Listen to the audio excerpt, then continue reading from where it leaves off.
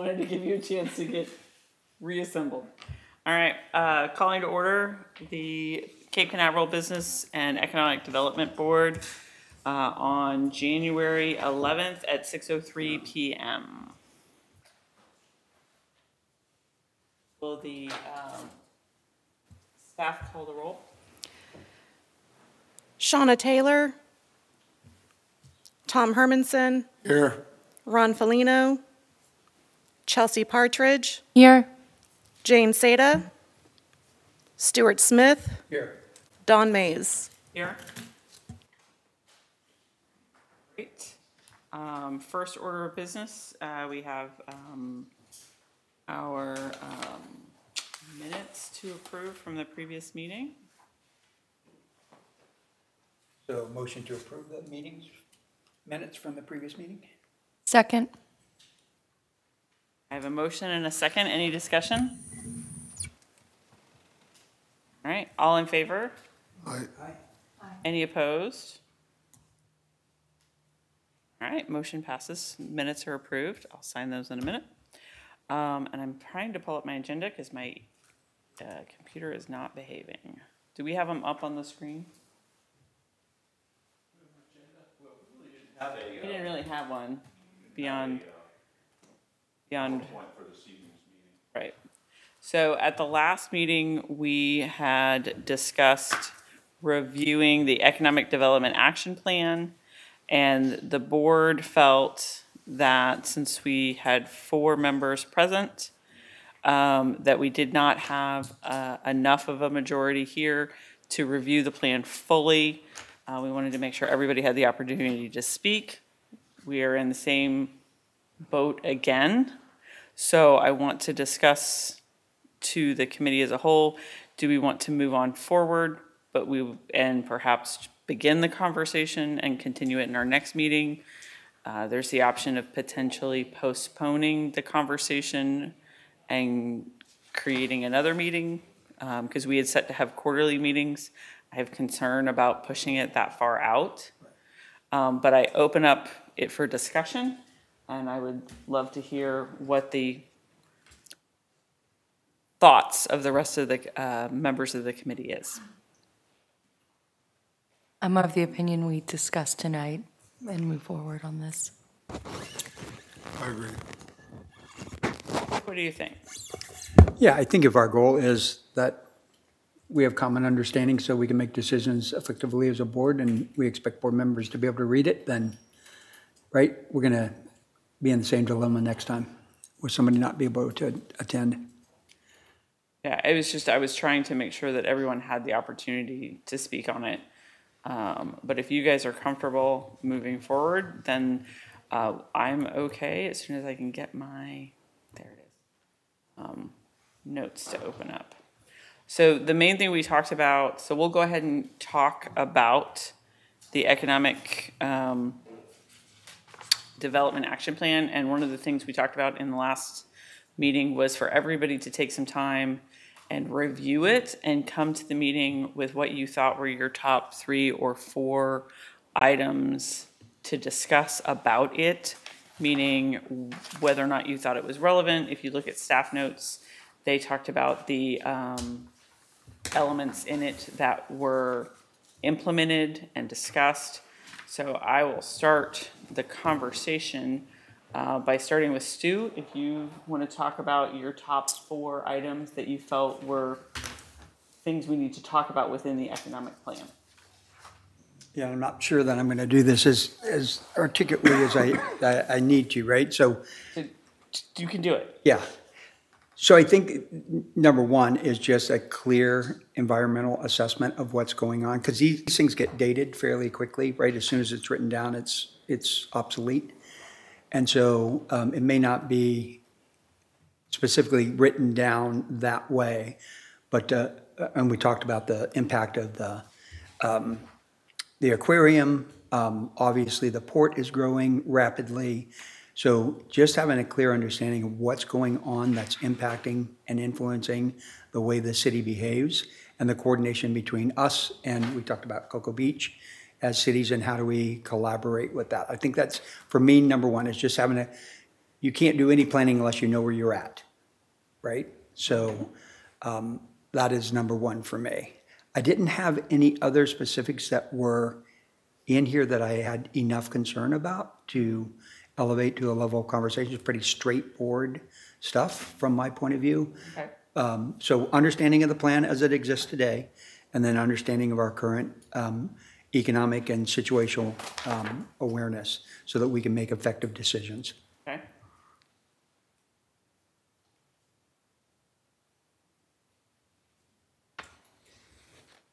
Tom, do you want to go next? Would love to.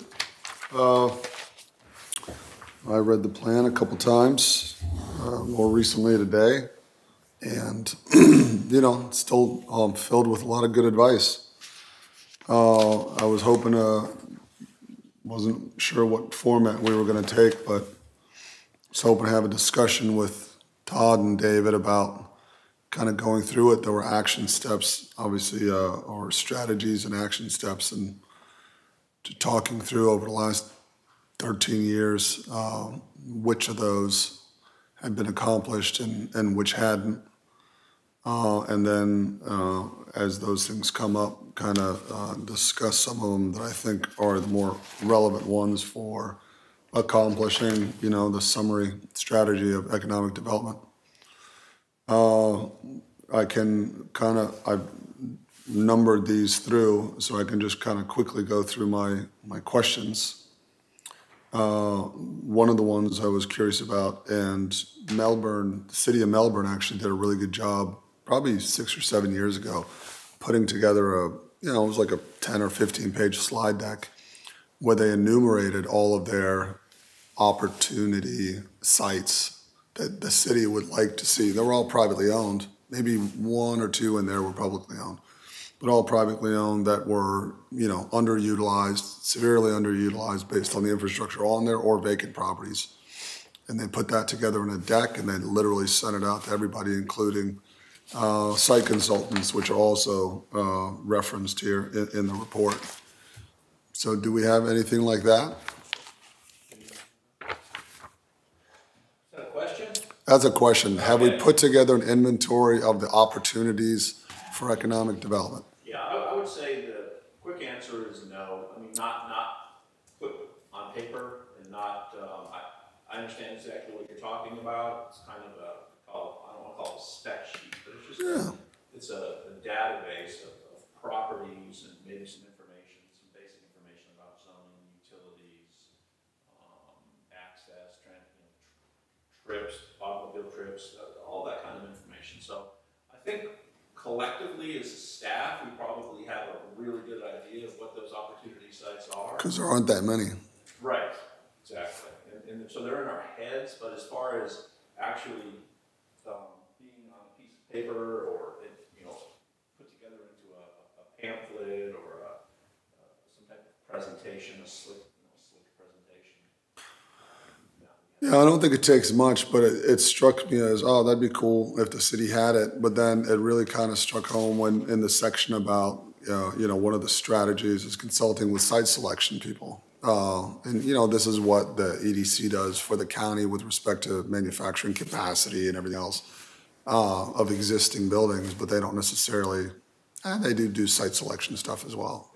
We used to get, as I recall, we used to get emails from the EDC saying, hey, we've got a client, this is what they're looking for, ABC. Do you have anything that matches that criteria? Yeah, I'm on that list. I haven't seen one of those. I know about Utah, but I haven't seen one of those for a long time. Yeah, no, I get them when they come out. Oh, you still get No, and not recent, but I'm on the list. Yeah, but it would be nice to have a portfolio, if you will. All right, that was my first one. Second one is there a mechanism within the city code for impact fee deferrals as recommended under Action 3, Step 5? Does that exist? There is nothing that does that, but impact fees have gone back and forth over the decades, from requiring them up front to requiring them at the end to requiring them up front, and then COVID hit, put them at the end, COVID's over, put them back at the front again. it's been this ping pong ball. And the most recent one was after COVID, where council said, we want to collect these up front. Deferrals, the whole idea, I think that's why it was originally done to the end. It was to attract economic development. But our council got very concerned about that and wanted it put back at the front. Do you remember the reason for that, Dave?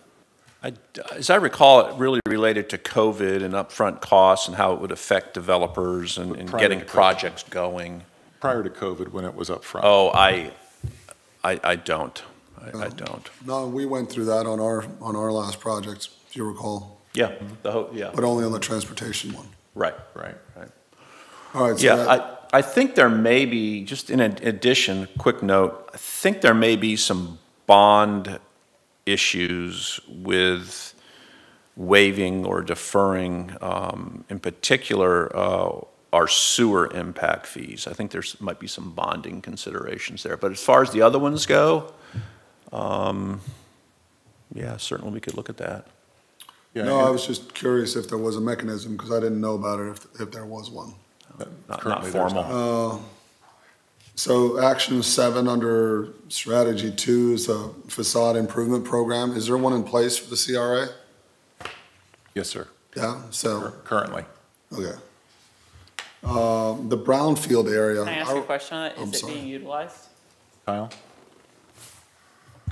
Yeah, so September 1st was when the program started, and we were inundated with applications. Okay, so Yes, it- it's very popular. Because sometimes there's programs and nobody's using Right. them. We So- did a good job, I think, Okay. making everyone aware. We did a mail out of all the property owners, as I recall, in the CRA, noticing the project, the opportunity, the grant.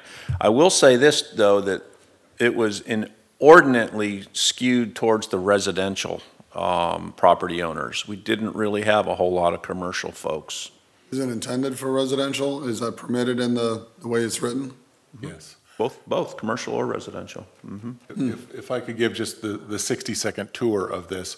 For years, the CRA program did not offer any grants. It was started about 2 years ago by the city council, and it was started specifically for signage and encouraging people to update their commercial signage. And we put $50,000 into it as the available kitty of funds. And we got some luck with that and had a few signs. 3 or 4, yeah, not many. And then the CRA board met again after the end of that year was up, and they said, well, how did we do? And they thought, well, we didn't do as much as we wanted to do. We didn't even spend all that money. So they said, all right, well, let's open up categories. And they said, we want to open up storefronts, facades, signs, paint for residential. Landscaping, site improvements, those kind of things. A bunch of things, both commercial and residential. And that's what Kyle's referring to, and it's been very popular. But the popularity has been among the residential crowd, not the commercial crowd. But it's still only $50,000. If it were more popular, I'm sure the CRA board would raise that up. Okay. I remember around the time the CRA was developed, the city went through a brownfield designation process. And I just haven't reviewed it since. It's got to be 15 years ago. We did. The entire city at that time was considered brownfield eligible. But since then, the state legislature has changed the definition, and they've said that you have to actually prove contamination before you actually get the designation of brownfield. We only have one known site where there's dissolved hydrocarbon plumes, and that's where Coastal Fuels is. That's been monitored for about 30 years for those plumes. And if there's others, they're unknown at this They're point. still monitoring on our property, Mason up at the north end, based on some Dow chemical spill 70 years ago. How many years? It was probably in the 50s. Okay. So the Port Authority currently pays for, and Tom Daly of Daly Engineering, until he just retired, was doing the ongoing monitoring. We have monitoring wells on that Mason property site. So that would be, upon proof, submittal of proof, that would be eligible for brownfields. So our hands are tied anymore.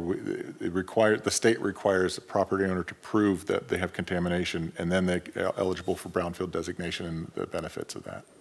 As far as I know, there's been no property owner to take advantage of the brownfield tax exemption, you know, the tax advantages and. That's correct. Yeah, so it's just not been utilized in the city. Okay. Going down my list here. Well, you saw that number 13 is a repeat of number 11. That's clerical in the report, but you're going to the report's going to get rewritten. Action 14 is kind of a repeat of the knowing what you have to develop. And so 15, you guys are discussing now at the city commission meeting, develop mixed-use parking, restaurant, festival venue, and it sort of emphasizes allowing mixed use on smaller parcels. I know that's kind of topic du jour here based on the ordinance that's going through. But since I'm up sitting here in the comfortable leather seats, I would put forth that if you're looking for economic development, you know, I'm going to rehash flexible codes, relief valve for things that you haven't considered, and possibly allowing mixed uses on smaller parcels as recommended by the plan. In action step 15, it references city-owned parcels, and I probably spent a better part of 4 years flogging, you know, a great development with a lot of other people for Laurie Wilson Park that didn't come to fruition because the city wouldn't take it over and the county wouldn't fund anything, and so we ended up spending $2.5 million of TDC funds, and what we got was the new boardwalk, some nicer trails, and new bathrooms, which was outrageously expensive for what we got, but that's what it cost. I've always thought that Cherry Down Park is a great opportunity for not to change it from a park, but to add additional amenities and services, not unlike, you know, all the great work the city did at the cultural center. And by that, in my mind, it is, you know, services that are complementary to a beach park. It could be as much as sand volleyball courts, which is really low impact and very easy to install. We couldn't even get that done in Laurie Wilson Park, but I'm still working on that. And then I saw on Google Earth actually that there's a surfboard renter that works, surfboard concessionaire that works off the boardwalk, but other sort of smaller infrastructure, better bathrooms, and I hate to use the word commercial facilities, ability for concessionaires to work out of a nice place. You know, imagine a small ice cream shop, t-shirt, boogie board sales, surfboard rentals, something of that nature. Even pushing the envelope as far as some kind of a venue where you might be able to get some sodas and some, you know, sandwiches at the park. Just an idea, but utilization, you know, because our founding fathers in so many of these municipalities throughout the county limited oceanfront and riverfront access to residential, we now have, you know, probably 300 feet, 300 miles or more of coastline. If you consider the ocean, the Banana River, Merritt Island, and on both sides, and the mainland. And I think last time I counted, there was maybe like 20 venues and 300 miles of waterfront, which is a crime. You know, we all move here to be on the water, see the water, but we limited it to residential development. And so the only opportunities here in the city of Cape Canaveral are that land that's owned by the city at Cherry Down Park, and potentially somebody could develop something down there on Center Street. The IAP properties for sale too. The IAP properties for sale is a great opportunity. And the city does not own Cherry Down Park. Yes, I know. I looked that up. It is owned by Brevard County, but there's several commissioners that have voiced a strong desire to divest themselves of city parks. Yeah, and so that's simply a lobbying effort, especially Tobiah will carry that torch for you. I believe that. Our council has us negotiating that currently. Yep. Our council felt like there were a lot of strings to the deal that did not need to be there. And we've communicated that to the staff, and actually just recently, we've had some other ideas and thoughts that we might go forward that I haven't been able to express to my council yet, but trying to get there Yeah. in the way the council wants to get there.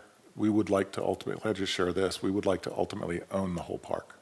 Yeah, Fee well, simple. I mean, like those parks that were divested down in Palm Bay, it was like 2 commission meetings. It was one and done.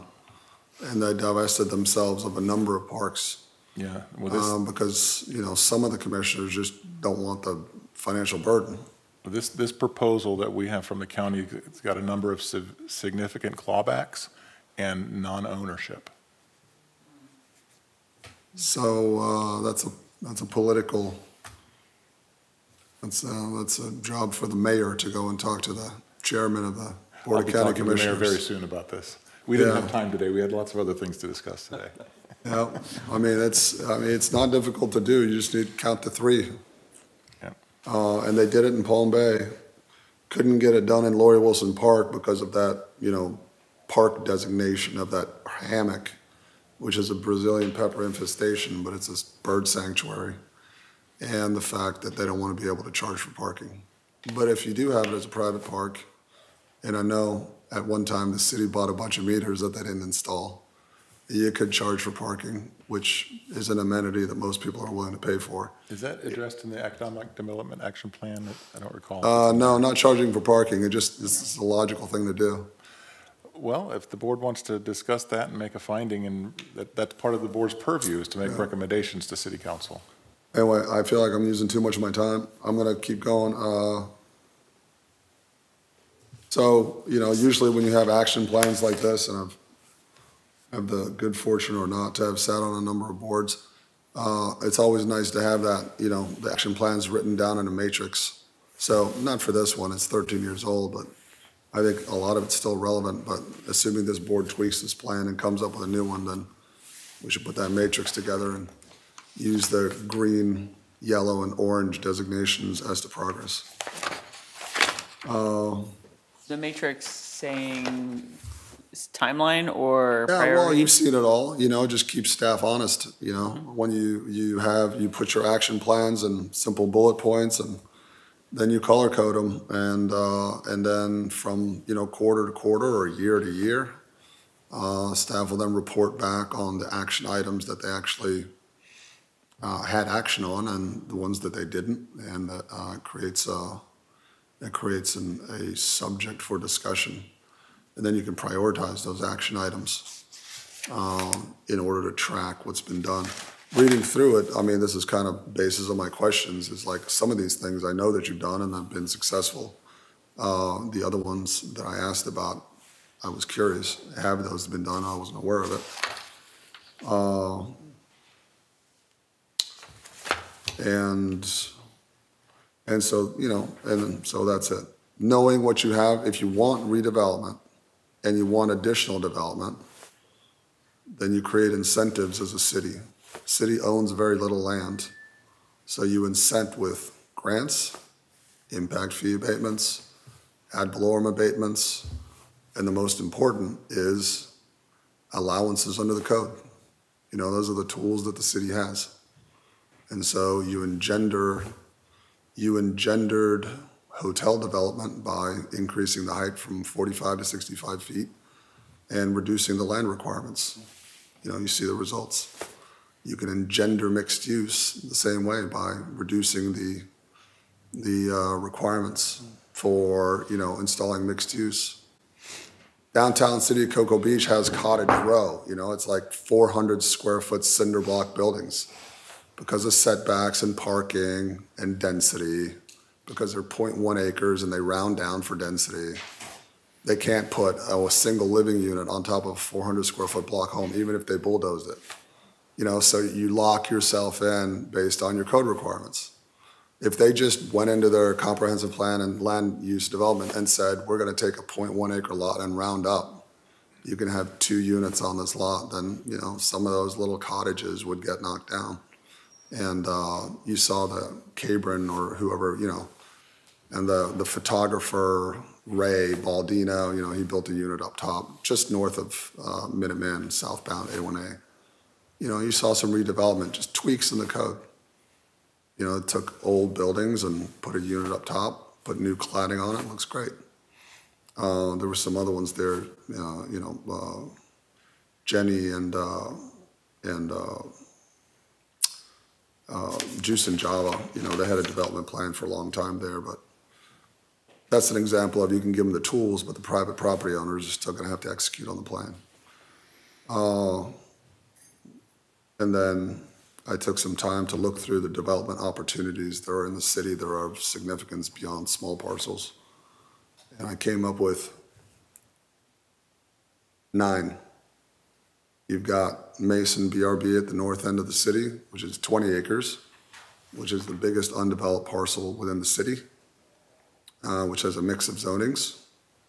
We have Long Point Park, not recommending it be developed for commercial uses, but it's a great opportunity for the city under the creating, livable, more attractive city, park development, potentially with some amenities as well, which makes parks more attractive. You've got LV Cape Canaveral, which is Ringdal on the west central, west of A1A. You know, we all know, or at least you didn't know the history of the Ringdal property, but that's an opportunity. And then you've got Tizell's on the south side of West Central. He's got 8.5 acres. Discovery Bay, which is Tizell, which is on the south side of Thurm. It's very wet. That was a good opportunity. You got the IBM building, you know, right at your intersection, which unfortunately is not going to be a traffic circle. I had to throw that in there, sorry. Then you've got the IAP property, and, you know, then you've got Center Street, which is a lot harder to do because you have so many property owners. But those first 8, you know, those are developable parcels that could get marketed, you know, all property owners that are willing to sell, hopefully at, you know, market rates. And if you want, like, you know, this speaks to businesses and employment and, you know, IAP's shutting theirs down. People aren't building offices. Banks aren't lending on offices. You know, the city's never going to dictate, you know, what the highest and best use for property is. It's going to be based on, you know, the opportunity that comes to the private land developer. But if you give them the tools to be flexible, and we have a PUD ordinance, which is great. You can go outside the normal zoning requirements and present a project to the city. You're now considering this mixed-use development, which is great. It's a little overly restrictive, you know, pass it. I don't think you're gonna see much, you know, you're gonna end up, I predict you're gonna end up tweaking it in order to see some results, but, you know, at least the city's moving in the right direction. Sorry, I've taken my time. I yield the balance of my time. I think there's also one you missed, that's the Betty Gould property at the northwest corner of Central and North Atlantic.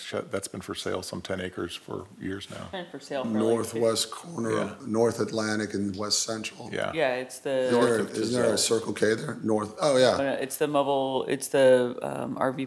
Yeah, no, I've got it on my list. I just skipped it. Discovery Bay, no, it's called Oak Manor Mobile Yes. Home Park, That's- 7.7 acres. Yep.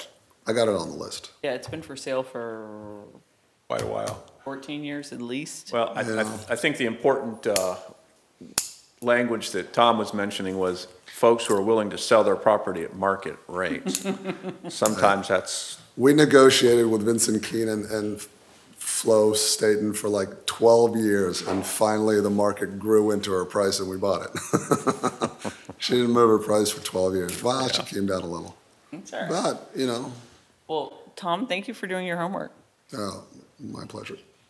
That was a lot of information, and thank you. I think you brought up some really great points there. Chelsea, what do you have that you want to talk about in the economic development plan? I just generally had a couple questions for staff. Just generally because this spans so many years. Were there any projects, I guess I'll start, what projects failed in the plan that you would think you wouldn't want to include in a future revision? And what do you think might have failed that is worth revisiting, if anything? Because maybe the circumstances were that they couldn't pass at the time, 10 years ago or something like that, that might be more viable now. I'll go first, Dave. If you Sure. want. I think one of our biggest failures to date is our inability to establish a downtown. That was imagined at this time. It was also specifically put into our economic overlay. And for various reasons, it hasn't happened. I'm hopeful that perhaps the mixed use might bring some attention to that. There's certainly properties that are available in that area, but as you heard earlier, it requires the private property developers to be incentivized to do it. This is one of the things I know the council's going to wrestle with. Again, this next Tuesday night on the mixed use is the concept of density increases.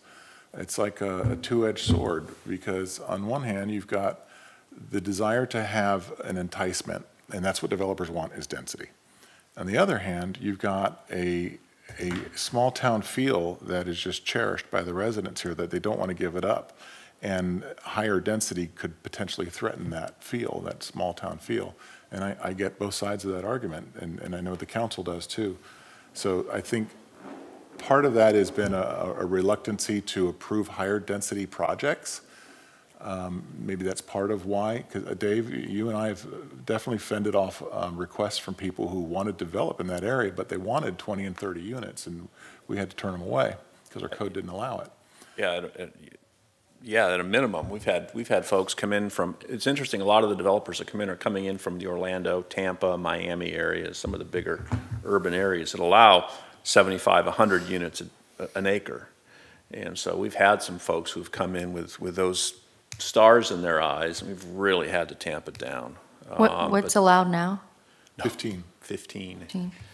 So can I mention, I think if in response to that question, I think I'm gonna echo what Tom said, is the flexibility. Right now our code is fairly inflexible regarding certain things. And so I think the mixed use project, the mixed use ordinance is a great first step in that direction. But it's our zoning ordinance has been around since in its pretty much its current form for probably 40 years.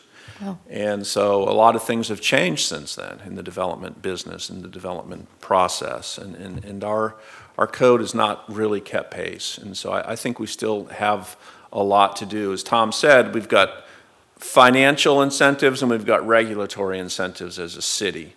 I think our financial incentives we might be getting in a better place with those, largely due to our CRA, our community redevelopment area, because those funds are really starting to generate and really starting to flow, and it's only going to get better and better. But our regulatory side is, we still have, in my opinion, we still have some work we need to do to, density is a great example, mixed use, there's just some things that we need to, so flexibility would be my answer. I think that's to recap, that's one of our failures, is we failed to develop a downtown. As Tom mentioned, we've got some fairly rigid codes. I also want to mention that you asked, or you were going to ask about successes, am I correct? What we got right? What we got right out of it was we did get some additional economic growth, and largely because of our CRA, no doubt about it. In the overlay district. In the overlay district. That's been a success. But both of those, and they largely cover the same area. Yeah. And we have historically used our CRA dollars for infrastructural improvements. Until this last go around of these grants, it had only been for, city projects. And that's really enabled a lot of things. And I could go down that list. But also the economic development overlay has created, as Tom said, the more ad valorem tax revenue for the city, and largely because of the hotels. He's right about that. We have every reason to believe that hotel growth will continue here until it reaches a saturation point, just because we've got the port here, we've got an expanding number of cruise passengers, record years. Even during COVID, it was better than they expected. So that's going to continue to drive that market, and I know how these developers think. As long as there's capacity in that market, and we have a highest RevPAR and revenue per available room and rates of maybe with the exception of Melbourne Beach, of the whole county. That's going to continue to drive that demand for hotels.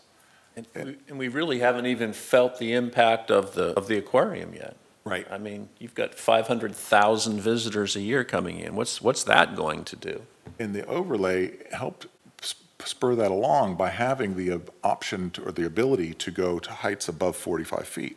And all the hotels that have been built since that overlay have been up to 65 feet. Also, Tom mentioned that we did away with the minimum 5-acre requirement for hotels as a result of the economic overlay. That made more land available for those hotels to develop. So from an economic perspective, I think that that was something that we got right as intended by the overlay district. Are there any industries or areas, I mean, you talked about the hotel growth, in a future plan with revising this, is there anything that the city hasn't targeted that you think is worth targeting in a future revision of the plan? I remember at the time we were really trying to target the high-tech, small footprint corporate headquarters, get your Cape Canaveral on your letterhead because it's known throughout the world as tech leading minds and the brightest minds capable. We didn't get a whole lot of that. We do have a SpaceX presence here for corporate headquarters, not corporate headquarters, but the tech sector is there. Yeah. We did get comprehensive health was here as a corporate headquarters. That was nice to have that. Of course, that's changed hands a couple times now. That was a win. But marketing ourselves as that we haven't spent a lot of money on that actually. We talk about it. When we're dealing with site selectors, we share that information, but we haven't seen a whole lot of small footprint, high-tech corporate headquarters, I would say, Dave. Would you agree with that? I agree. And I think to a large degree, because who we are and where we are and what we look like as far as, you know, our size and the makeup of the residents and the built environment, if you will. I think we need to take a real hard look at how much we can really influence the market and what the market wants to bring to Cape Canaveral and the trajectory the city has been on since the 1960s. I think we can tweak it and we can nudge it, but to a large degree, please anybody jump in if they disagree, our die is cast to a point. We've got these major influences just outside of our city. And we've got so little vacant land left to develop. When you start factoring all those things in, you know, it's kind of like when you take your kids bowling and they put the guards up on the sides. You got some room to work in there, but there's you know, it's not like we're a completely new city with all this vacant land and all these roads and infrastructure. Our roads are set, our infrastructure is set. You know, a lot of stuff is set and established. But I'm not saying we can't tweak it because we can. But I think it's a little different animal. I agree with all that, but we're also open to creative ideas. Oh, We've yeah, got a few community surveys that our residents really want certain things. They'd love to have more restaurant dining options. They'd love to have a drugstore. They'd love to have more grocery options, things that serve the residents. Year after year we hear this.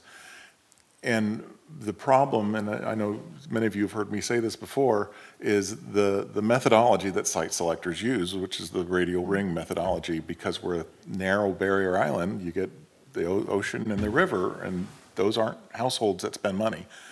And if you're looking at a Trader Joe's or an Aldi or anybody who's doing a site selector and they're looking around, they're not going to look at Cape Canaveral.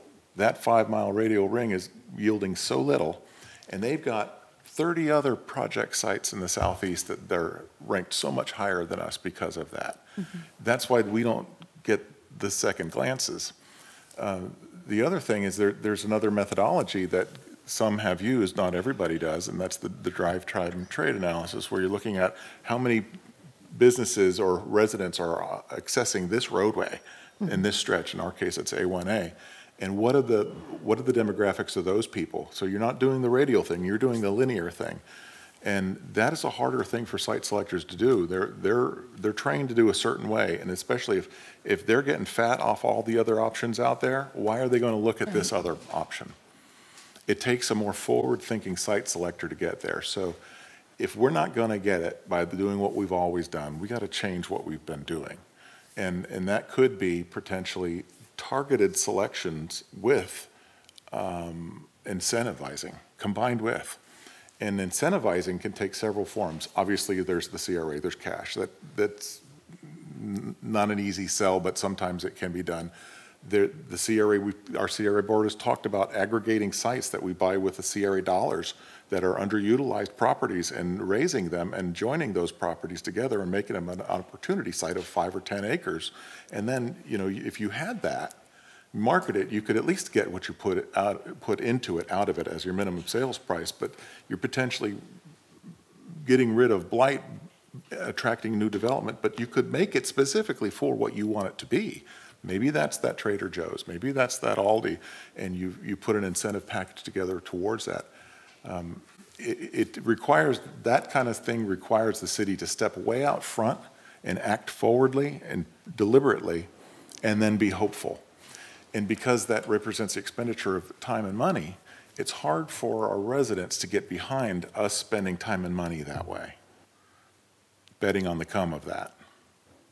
Has So- that been the barrier in the past as residents? Well, If residents want more groceries and restaurants and stuff like that? I mean, the whole process in Cape Canaveral, just like in Cocoa Beach, we've got an elected body that's elected by the residents, the people that live here, that need to represent the residents' interests if they want to stay in office the next time come around. And they listen to these residents, and that has a very powerful influence on any elected official. And I've seen councils go further away from that, and I've seen, you know, this council come much closer to that. Over the years, there's a pendulum swing of, you know, independent, I'm going to just do what I think is best for the business owners, I don't care about the residents, this makes business, to I'm sensitive to the residents' needs, I want to give the residents what they want. And we're definitely closer to that latter right now, in the pendulum swing. Every one of our council members cares deeply about the residents' needs. Yes, sir.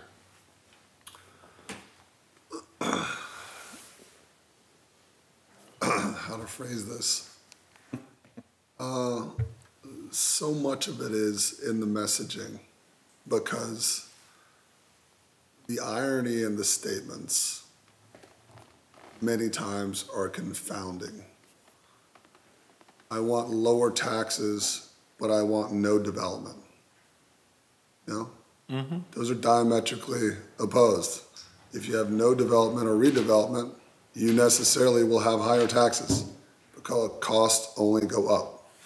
And so it's an educational process. Yes. I want services. I want an Aldi. Nobody will build an Aldi here. I bet you could get an Aldi if you put the right incentive package together without buying land and spending tax dollars. And it's, as David pointed out, it's density and it's flexibility under the code. You know, if you make it attractive enough, and you can put requirements to it. City Cocoa, I just got their email again today. They've had that old City Hall site across from Murdoch's that they've been trying to give away now for a decade. They need a parking garage. They own it, you know, and I've been in the meetings and I looked at it and they want a hotel. We're gonna give you the site, we just need 100, you know, structured parking spaces in return at $20,000 a piece is $2 million for the land, you know, so even in that scenario, and they're letting, you know, they'll let you go 80 feet, they'll let you go mixed use and everything else. It's very hard to do, and that's, you know, that's kind of the location, you know, it's tucked away in the back of Cocoa Village, and hotel guys don't necessarily see the demand drivers all of the port. And so, you know, they just had one application this last week, and their CRA board turned it down, and they're going back to the drawing board. But if you allow 80 feet and mixed-use development with hotel and apartments and everything else and say, I want a grocery store, I want some medical offices or offices, I want some doctor's offices in here. Somebody will buy the land and build you that. But it has to be, you have to be able to make a profit. Land in Cape Canaveral right now is selling at $1 million an acre. And at $1 million an acre, you're never gonna get an apartment building at 15 units an acre. It doesn't pan out. I mean, if you go into the red before you even get to like operating costs. And I think those things inform that pendulum swing. Yeah. And so the messaging from the board is like, okay, city, yeah, you want it walkable. Yeah, you don't want any more people over here. Can't do anything about the port. Can't do anything much about the traffic. I've said this in Cocoa Beach for 20 years. What we do here in this city impacts traffic on an infinitesimally small basis. A 200-unit apartment complex on West Central at Oak Manor or Tizel's property isn't gonna move the needle one bit on traffic. This traffic is dictated by everything from Melbourne Beach all the way through Patrick, everything that's happening at the port, and everything that's happening in East Orlando. And so that's gonna increase by things that City of Cape Canaveral has no control over. And so if you kind of educate people to this and use traffic engineering studies and say a 200-unit apartment building, mixed use on West Central or on North Atlantic, and you show them the trip counts relative to the trip counts that are going up and down the street, even if every citizen of Cape Canaveral sold their cars, you probably wouldn't notice a difference of the traffic on the street. And so, I'm going on. Well, It's an educational process. If you want X, then you'll incentive on private land by making it financially feasible and attractive for developers to bring it. Yeah, and you've got your finger right on the pulse of this exercise. An economic development action plan, a redesigning, a retooling of that plan needs to include this board's best thoughts on that as a recommendation to City Council. I think the whole creative exercise of how we might actively pursue those amenities that our residents say we want, and that's quality economic development for a grocery store, or more dining or whatever, put that into the plan about, as a goal. This is what we want to do. That's an idea for an update to this plan. Actively target them with incentives and codes that incentivize. So I think those are all great thoughts, and I know that we're going all over the place, Chelsea, on your question, okay. but We knew this was gonna be a discussion, Yeah. which, go ahead, Chelsea. Oh, that's pretty much it for my questions right now. Thank you. Do you have anything else you wanted to I add? do not. Okay. Tom hit pretty much 98% of what I had noted. The only other thing that I noticed that Tom hadn't already covered had to do with, where is it?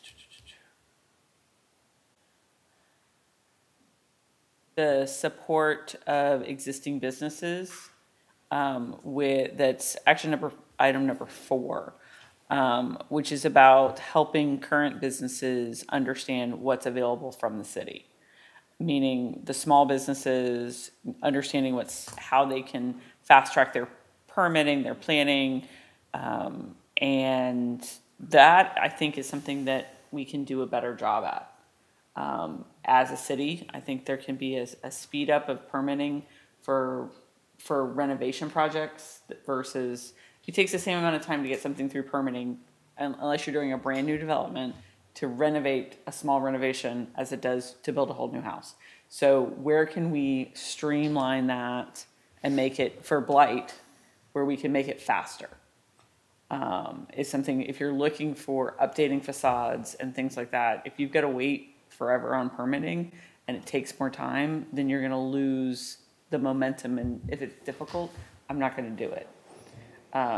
So that was the only thing that Tom hadn't already brought up that was on my list. So I think we've got a lot of things in here that we want to rework in an economic development plan, obviously. We've got a lot of points. I still would love a report from staff on the wins and losses, kind of these are the action points that we know we accomplished already, and the ones that we believe need to be revisited. So like you did a full website and taglines and things like that. From staff's perspective, is it done or does it need to be redone? And some of that's our perspective also, and that goes back to what Stu was saying about some market research and understanding where we sit. I'd also like feedback from staff as to what areas do you all think need to be addressed from your perspective as well as our perspectives? Because you guys live in this plan in a way that we don't. So I know you're writing, Kyle, and I know this is being written down, but I think to summarize, we want to return with a staff product which shows what we think we've got right and where we think we failed economically. And I think that's essentially it. Dave, did you hear? And what you think needs to go back and be done again? Meaning like you may have done it successfully 10 years ago, but it's now outdated. Are you suggesting, I mean, we've got a number of goals in this document right here. Your top ones. It doesn't have to be every single one, but your Okay. top ones. What But you think? That would be a good starting point to go Yes. through here and identify our top ones and then Yep. see if maybe we have a list of wins from here and we have a list of Need not to work winning. on. Needs improvement. Needs improvement.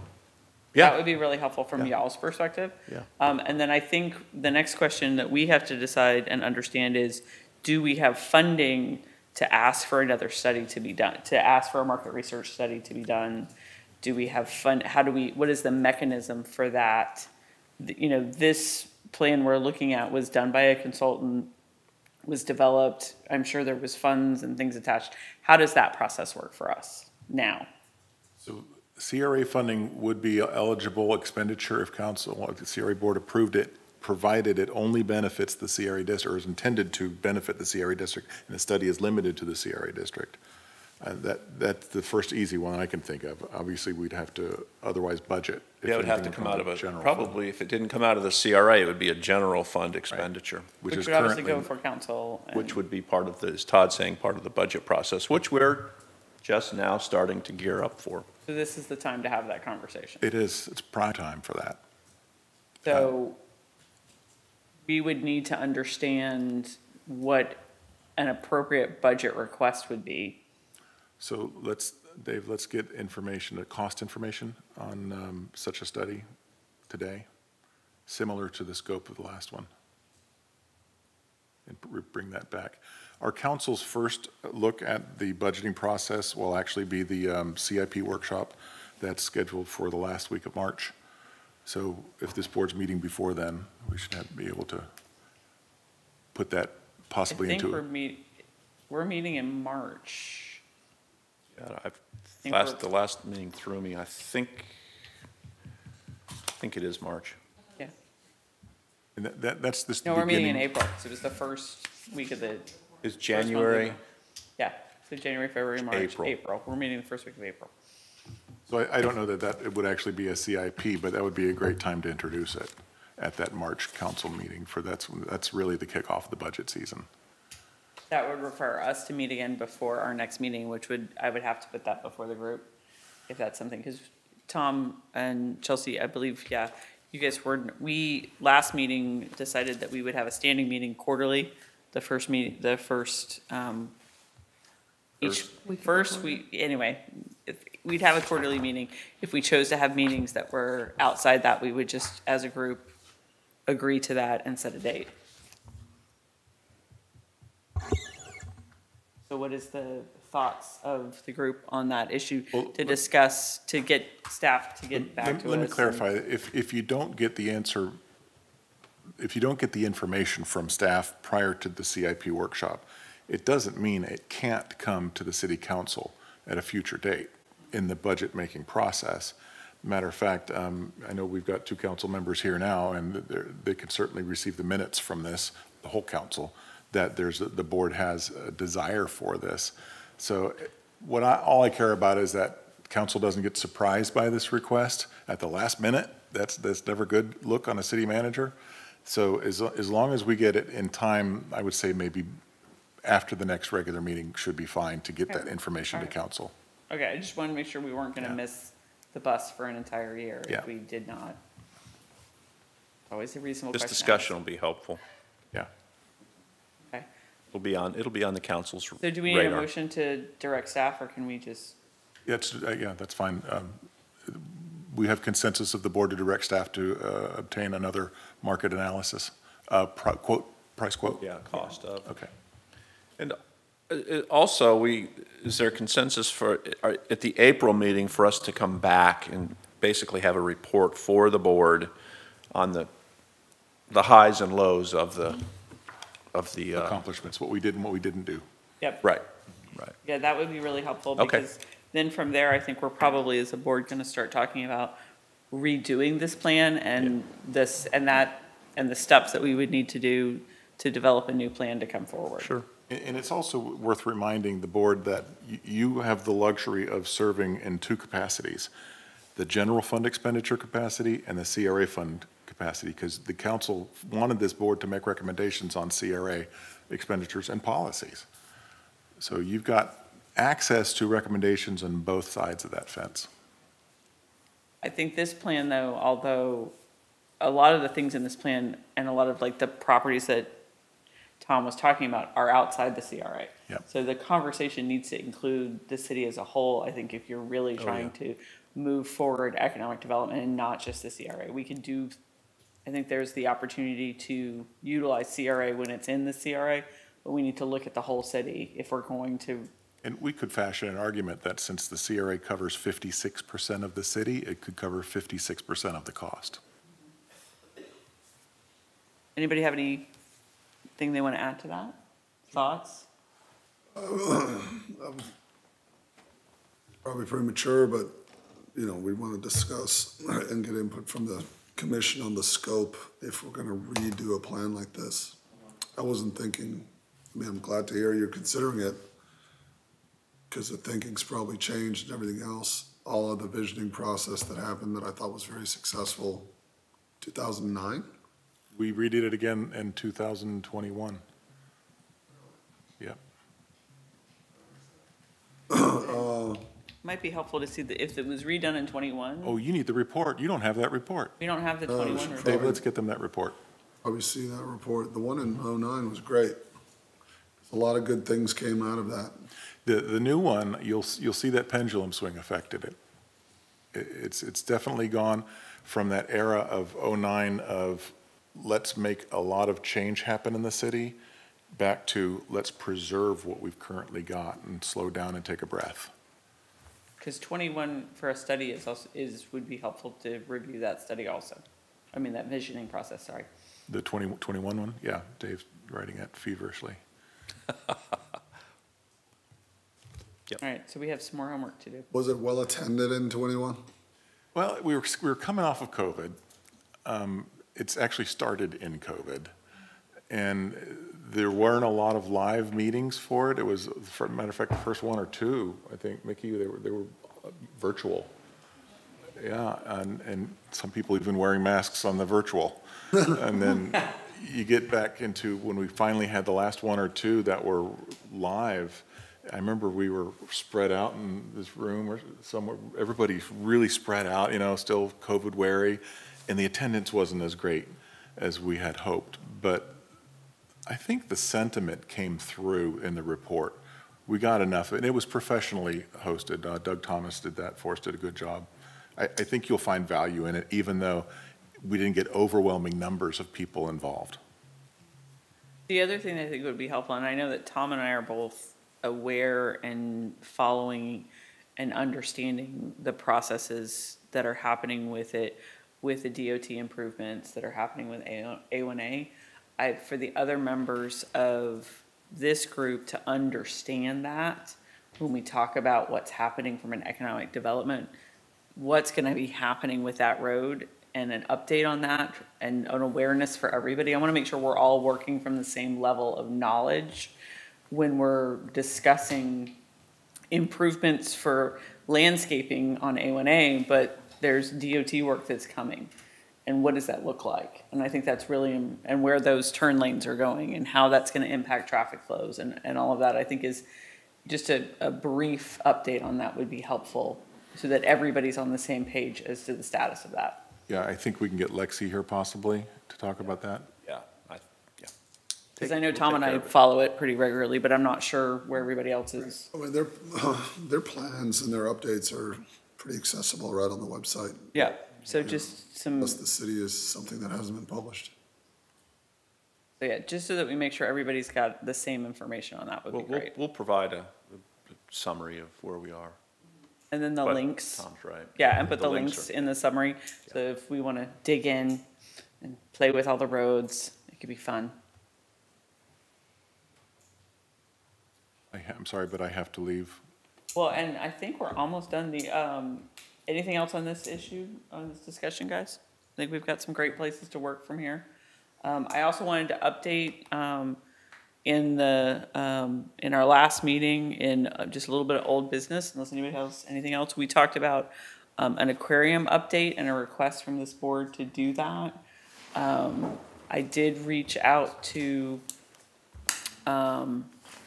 the aquarium team and got their community engagement person in contact with Dave, and they are working to have a presentation that we'll all be invited to, and city council. I think maybe during a city council meeting, the details are still being finalized out, so that anyone within the city council or this group or other boards that are part of the city can get an update of where they are, what's happening, and all of that, because there's quite a bit of movement that's been happening in that, and that was something this group had asked for. So that is in the works. In the works. Also, I'd like to mention that at one of the last couple of meetings, the board indicated an interest in attending ribbon cuttings and groundbreakings and things like that. Well, we do become aware of those things, both in the city and county-wide. Just wondering if that is something the board would like to be made aware of, are the county-wide events, or just focus in on stuff going on in this city. It's no problem to just forward you all the stuff that we come across, and you can kind of decide whether you want to attend it or not, both in or outside the city. But Not that I need one more email, but yeah. Well, we'll just continue then, I think, what I'm hearing. We'll just continue to forward all, and the board can kind of make an individual decision on whether you go or not. All right. Any other matters to bring before the group? not for me. Anything else we need to do, Dave? I think that is it, Madam Chairman. Am I forgetting anything? Anything, Renee, anything you can think of that we need to? We'll do, regarding the attendance, I know it's frustrating for both the board and for staff, frankly. So we'll try to do a better job of getting word out to the board. I guess that means we'll have to send out a few more email reminders or something. Could we just establish the nominal dates for the whole year? Do you get that on people's calendars? We did establish that at the last. So it's the yeah, first, it's always going to be the first Thursday of the quarter? That was the. Yes. The Okay. second Thursday Second second Thursday of the first month of each quarter. Of each quarter. I don't know what day it is, it's Can you, fine. can we send out like a calendar, invite already for those dates? Like, Yeah. so it's already on the calendar. So if we send the calendar invite now for all, like, I have dates all the way to the end of the year. That would be really helpful. We'll do that. We'll have it out in the next day or two. Good idea. That would, at least give us the opportunity to say, oh, I put it on my calendar. Right. Oh, yeah. Well, I mean, for me, it helps just knowing, Oh, yeah, to like, know it's already there. it's Yeah. there, so when I have travel plans or whatever, And look at it. you know, All right, if Make there's informed nothing else for decisions. today, I'll entertain a motion to adjourn. I move that we adjourn. Second. We are adjourned. Thank you, everybody. Thank you.